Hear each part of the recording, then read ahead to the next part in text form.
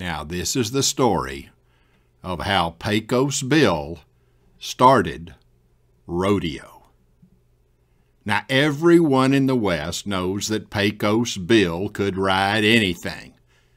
No bronco could throw him. No, sir. Fact is, I only heard of Bill getting throwed once in his whole career as a cowboy. Yep, it was that time he was up Kansas way and decided to ride him a tornado. Now, Bill wasn't gonna ride just any tornado, no ma'am. He waited for the biggest gall-darn tornado you ever saw. It was turning the sky black and green and roaring so loud it woke up the farmers way over in China.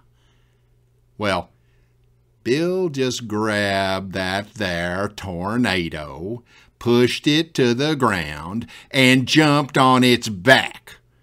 The tornado whipped and whirled and sidewinded and generally cussed its bad luck all the way down to Texas.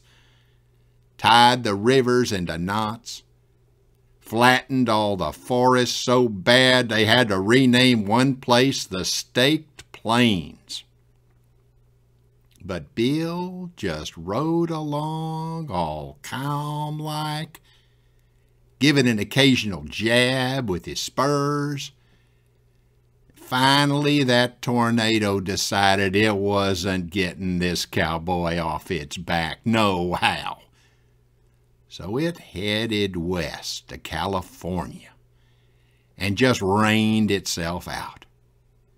Made so much water, it washed out the Grand Canyon. And that tornado was down to practically nothing when Bill finally fell off. He hit the ground so hard it sank below sea level. Folks call the spot Death Valley. Anyway, that's how rodeo got started. Though most cowboys stick to broncos these days.